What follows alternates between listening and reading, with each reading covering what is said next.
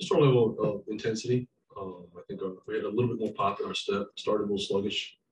Had nothing to do with scheme. You know, you could say the second night of back-to-back, you know, that's an easy one to fall on. But I thought we just kind of started slow and kind of picked up our momentum, picked up our defensive intensity. And there's a little bit more urgency in everything we were doing. What can you say about the game that Tomas Satoransky had? 0 points, but it's a very unique stat line, actually. It is. I don't think I've seen that too often. Yeah. Just how did that help you guys, that approach, and what does it say about this player? It's just he's about winning.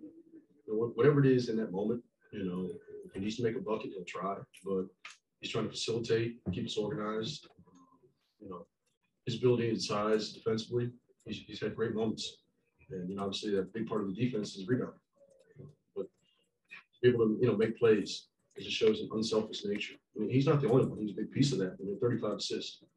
You know, in our record when we accumulate, you know, 28 or more is really good. You know, and it's just, you know, arbitrary number, but that's how we have to play. And continue to move the ball, move and share it. Play second and third side. I think it's a good recipe. Wes, you're talking about types of wins that are good for teaching lessons. Does this count as one of those, all the things you just mentioned? Yeah, I think so to some degree. I mean, there were a lot of good individual moments. Of course, KP had a big second half. You know, Sato's, you know, double-double was a unique feat. But I thought really, again, all the guys, Corey had, you know, good stretches. Gaff in the second half was tremendous. You know, and AG, of course, comes in, doesn't play much, and he impacts the game. But another guy like Howell, you know, who's been out of the rotation, and he's done it, you know, a couple games this week where he sits for 46, 47 minutes. And you ask a guy to go in, a lot of guys will be like, no, I'm good. But the fact that he's still willing to do the right thing and go in those moments to, you know, to give his teammates a break, that's true professionalism. And, you know, it doesn't go unnoticed by us because that's who we have to be, unselfish to a fault. You also mentioned kind of the confidence of the young guys. What have you seen, especially with Corey in the swing, just from the beginning of the year, where he was really figuring a lot of things out? Yeah, but I think that, you know, the speed of it was the biggest probably change for him. But he's gotten accustomed to it. He knows how he can impact things and finds nuanced ways to get open to score. I think a lot of it, the devil's in the details for him. And he's shown his attention to detail, and it's paying off. It goes beyond just making shots. What did you think about Rui's level of aggression today and him getting into the paint? It was great. And I think it's, once again, the steady diet of that, you know, mixing in the threes, you know, paint attacks, the post-ups, all those areas I think he can improve on, but it's just the balance of it. You know, he's learning how to move it, you know, make quicker decisions, and he's not hesitating. I think that helps him, you know, be shot ready, but also opens up things for his teammates. What have you discovered about Porzingis' intensity since he started to play for you? Well, I think it's just more his health has improved. You know, he hadn't played for a long time, so he's getting his legs under him, and he's getting his wind back. And now he's developing that, you know, internal chemistry we've been looking for. So it's running on all cylinders for him right now, which is great. You know, it's we know he can score, but you know, there's a level of to your point, intensity even on the defensive end. There's effort. He's trying to make plays around the basket. You know, trying to block shots and be a rim protector. But you know, just to have another veteran guy out there. You know, you got him and Pope. You know, who's done a terrific job for us all season. But you know, to have to shoulder the burden, you know, as our veteran core, you know, down the stretch here it's a tall task, but those guys have stepped up. Wes, KP has talked a lot about how embraced he's felt on this team and how good the fit is. What do you think about in terms of the mix of experienced guys and younger guys, the way you're playing, the minutes available you kind of had? What makes this team a good fit for Porzingis from your point of view? I think the fact that guys are willing to play together, or at least try. And I think sometimes it's frustrating when you don't feel involved, but I think we're using him in a lot of ways. Maybe a lot of it we needed him to score, but he's also doing some other things for us. So just to think I think the ball movement is it's an easy one. When everyone touches it, they feel involved, they feel part of it. And I think that and not only gets guys more, I guess, best in what we're doing, but they like playing together. It seems kind of simple, but the more you share it, guys enjoy it. And we get the payoff and shots go in, of course. Now that changes your defense. Guys gonna be more locked in, more intent, and more purpose on that end of the floor. But I think from an offensive perspective, he just likes the fact that guys have a willingness to play for each other. Friday will be the first time you played against Spencer Dinwiddie since the trade for Towns too. But how would you describe the season Dinwiddie had for the team? For us? Yes. I mean, it was a tough one. I mean, we started off strong, and a lot of things were going right. And not necessarily his fault, obviously his fault. I think it made that point early, and it was everybody's fault. And it didn't work the way we wanted, and a change was needed. So that's just life in the NBA. I think the fact that now that both guys involved in that trade have been very productive for their respective teams. So it's a good fit for both groups and great opportunity for both. For the stat of the night, have you ever played alongside a point guard who got 0, 10, and 13? I don't think so. That might be the first time. I said it's incredible to get a double-double with all the points. Yeah. So Sato played super well and made the whole team move the ball. He was creating situations for everybody, open shots. So yeah, he had an amazing game, and he got us going offensively for sure. So hats off to him. How important was this for Saturday? Just not necessarily even this game, but to come back here, he's bounced around a couple of teams since leaving here initially. Just like, do you get the sense that it was important for him to come back? Has he said anything to you, anything like that? No, not in particular. It was a weird situation because I got traded here, and he had the opportunity to come here, and we were both excited for maybe possibly in the future play together again. And that didn't happen. And I love playing with him. He knows where to find me, and I know his game really well. So yeah, it's good to be reunited and playing, and most importantly, having fun. What's it been like just winning 3 out of the last 4 games after the losses you guys endured before that? Yeah, I think it's good. It's good for us that we see the consistency. We're bringing it. The other night, our offense wasn't there, but we still fought defensively and stayed within the reach, of that game. And Chicago's a good team that played well. I think they guarded me really well. And yeah, we lost that one, but I think we didn't get too down on ourselves. We're like, okay, there's going to be some losses along the way, but we're heading in the right direction. And yeah, tonight first half we kind of started a little bit slow, but huddles were the message that we're transmitting to each other is like, okay, we gotta pick up our energy first of all, and we gotta take care of business. So, and then at the end of the first half, that's what we did, and second half, we took even a step further. This is not the first game you've been able to get to the free throw line a lot. What does that do for the team when you can get there 12, 13 times? Yeah, I think some of the situations we don't have much going, and just utilizing that mismatch and getting and drawing those fouls in there. Starting to get a pretty good feel of when the guard is going to reach. Sometimes I look for it too much, and that's why maybe I missed the shot. But most of the time, I feel pretty good about it, and I can draw the contact and feel where it's going to be and create something from there. And not only to shoot, but also to yesterday's game and tonight, I kind of I'm already shooting it, and then I kick it out to somebody that's wide open. So I enjoy making those kind of plays for my teammates. Going back to Sato, are you encouraging him not to score? Like, does anyone? Yeah, ask me the ball every time to score. No, that's just his game. He's really selfless up, and he wants to do what's best for the team. And if he wouldn't be able to score, then people wouldn't guard him.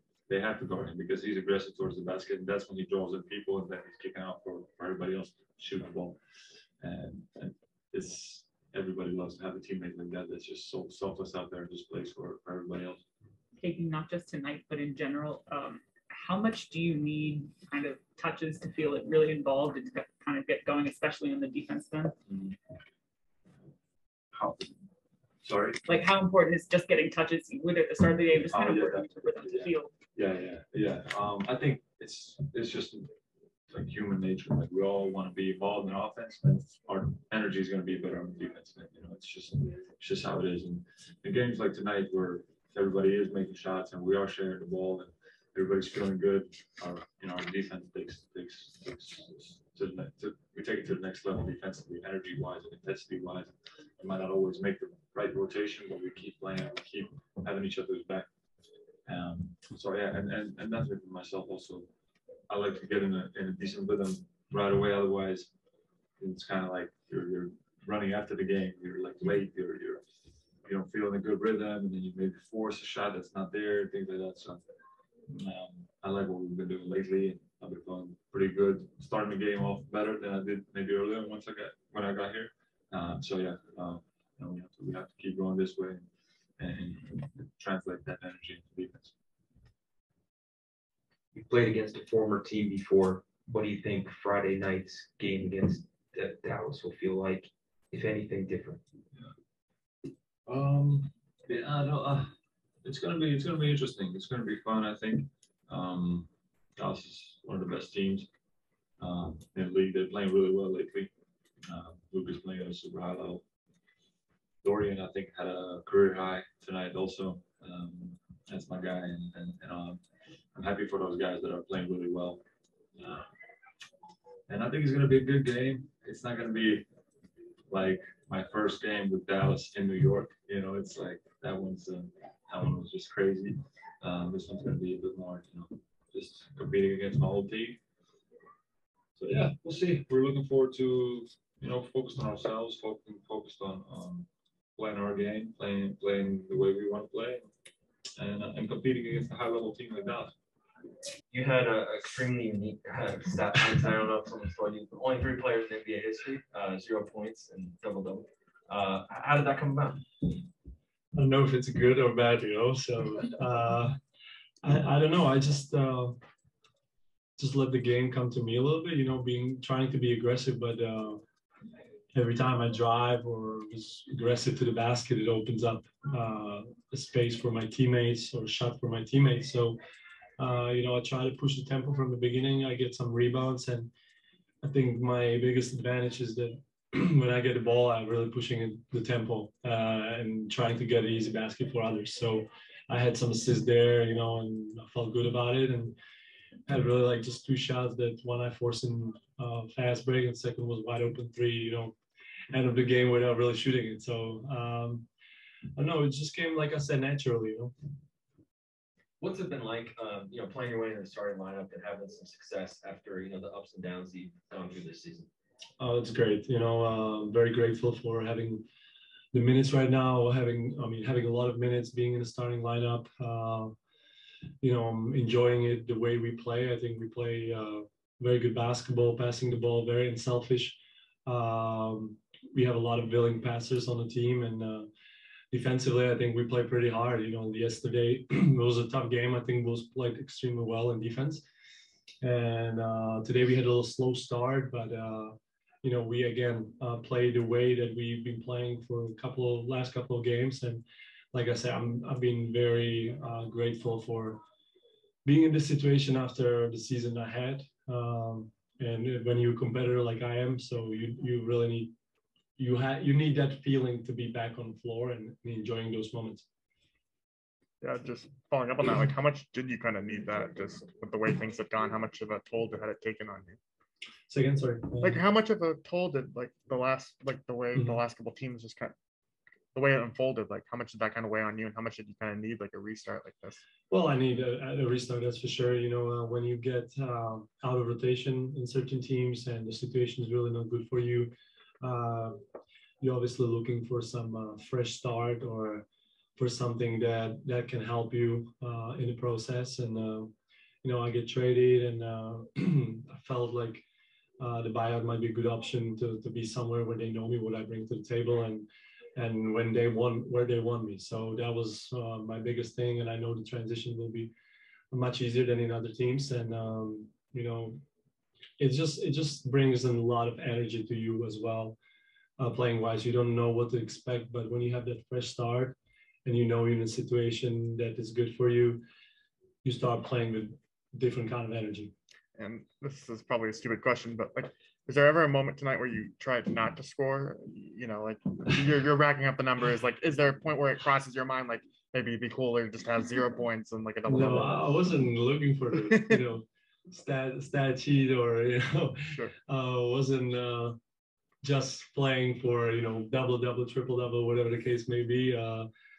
Obviously, I tried to be aggressive and keep the defense honest, but they were switching a lot and they were aggressive with me, and they came for a lot of help, so that opened up the weak side, and our shooters were able to knock down those open shots, and I think a lot of assists came in transition. And I'm the guy who really, when he pushed in transition, I always keep my head up and trying to look for open cuts, for open passes, and I think we did a good job with the spacing, because it always opens up some shooters in a corner, or just kept the ball moving. So, wasn't really forcing anything today, I feel. How much do you enjoy playing with Rui? You set him up a bunch of times today, including the transition dunk you had before the half. Yeah, I mean, it's been great. I've known his game for 3 years. I played against him in the national team. Obviously, it's always a little different, with your own national teams, and you have a little more responsibility on those teams, especially when you're like one or two players of NBA in your nation.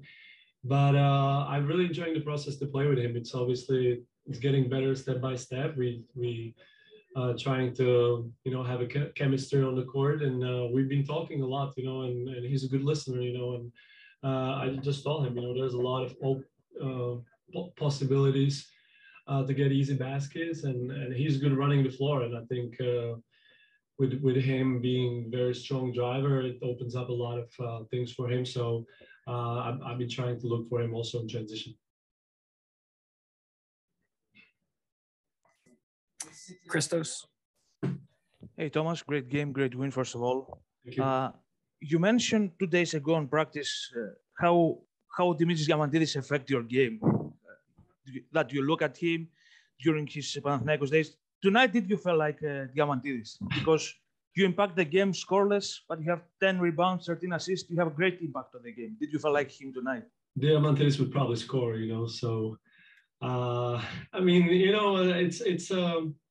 it's a game that he definitely played to perfection, the pick and rolls, and kick ahead passes in transition, always knowing what's going on the floor. And that's something that I'm trying to do as well, just when there's a chance for me to get a rebound, just to see who's running the floor, if there is advantage, and just those are the easiest points that you can really get, especially when you struggle in a set up offense, or you didn't have a good minutes. I think that's the easiest way to find the offense to get something going, so that's what I did today. It was a lot of up and down game, and I had a lot of chance to grab the rebound, and we benefited from that. And also for you to see your teammates like Kristaps, Rui, Corey Kispert to be impactful on offensive end as a playmaker, what does it mean? To see them what? Sorry. For you to see your teammates be impactful on offensive end, to have a big numbers on offense, what does it mean as a playmaker? Well, that means that they're shooting the ball well, on a particular night. And I think we had a good connection with a lot of people there, on the floor when we don't have a shooters hot at the moment, we are able to cut and play with each other, and get to the paint and look for something else. And I think it's getting better every game. And also the second unit did a great job. I think Gaff and Ish brought a great energy, and they have it going. So it's good that we finding the chemistry a little bit more on the floor, and that's going to definitely help the next games. Thank you very much. Thank you. Last question, Neil. Hey, Sato, not necessarily about the game, but you being a taller ball handler, Denny is also trying to come into his own as a taller ball handler. He mentioned, just off of pick and rolls, you have a view of the floor a lot better than most guys. Has there been anything that you've tried to, give him tips and tricks on as he continues to develop? I don't think really we talk about this aspect of the game, but I noticed that we talk about it with Kristaps on the bench that Danny is a very underrated passer. I think he had a couple of nice assists today in transition for the gap for his dunks, and he's good kicking the ball to the corners because I feel like he's got that vision, and he's obviously tall enough to see over the defenders. So I think he's gonna get better with age, with more experiences, with different coverages that are thrown at him. And when I talk with him the most, it's usually about some situation in a game, what I see from point guard perspective, when it's a time to cut for him, when is it the time, to respace. And I think he's been playing extremely well the last couple of games. And like I said, I was really surprised what I see from him because he's very versatile.